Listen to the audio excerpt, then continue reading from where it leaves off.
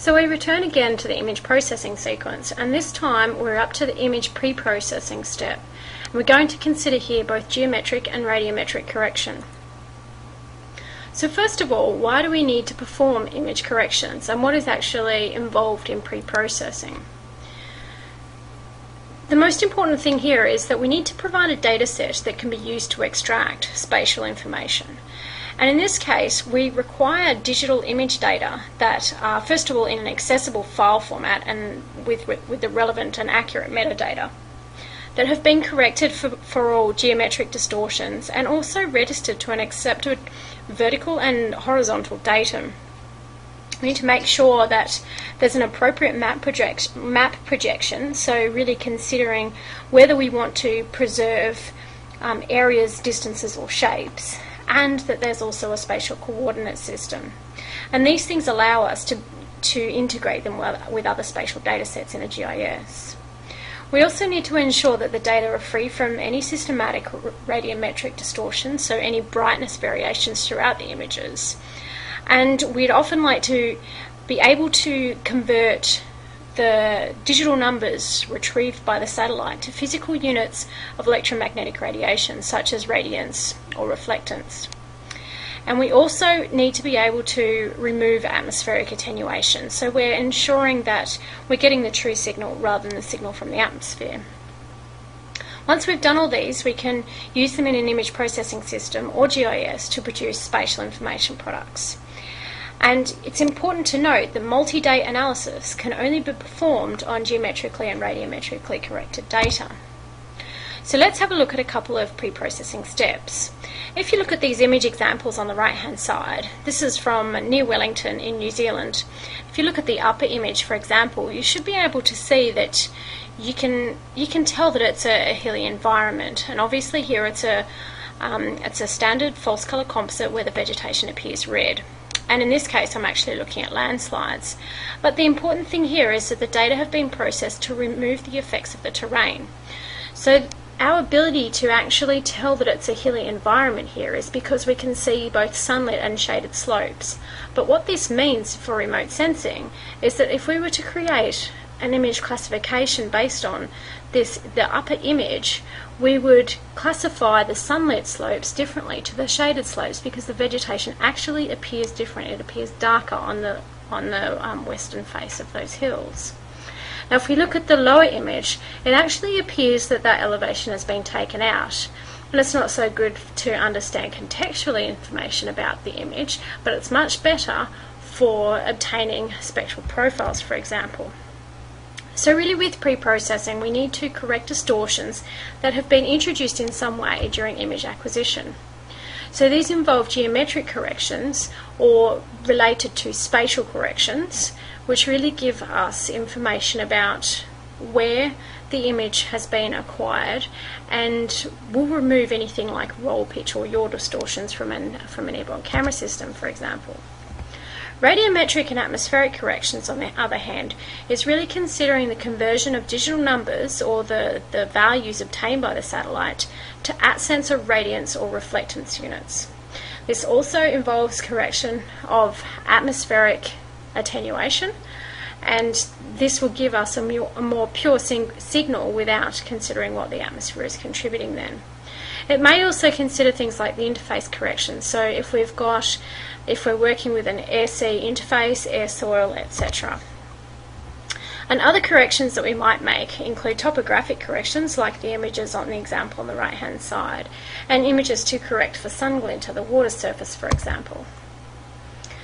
The output of pre-processing will give us non-distorted image data with coordinates, projection, and datum. So here's a couple of examples here, and again this is using the imagery from Heron Reef, and the top example we've seen a couple times now before.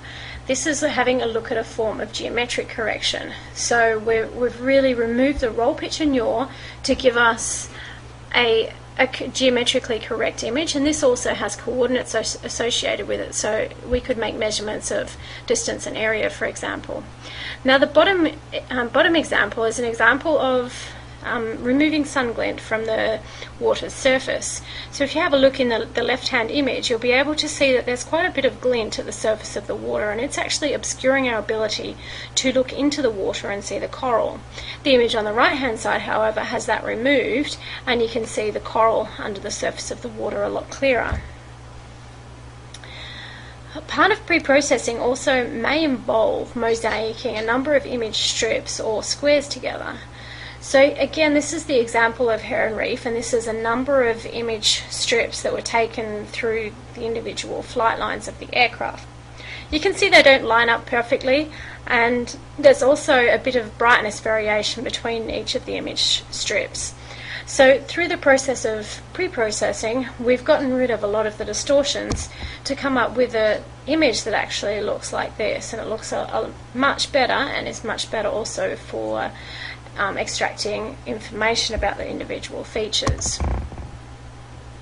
I'm going to talk a little bit about auto-rectification, and this is really where we get an image and combine it with a digital elevation model and ground control data from a GPS or satellite ephemeris data to give us information on exactly where the image was captured on the surface of the Earth, and to remove any geometric distortions there. So the example here is a spot scene from Wellington, and the raw data is shown on the left hand side. This is combined with satellite data about the location of the image, a digital elevation model of the location, and then processed through MV to give an auto-rectified image. So this will be able to give us true coordinates for any location.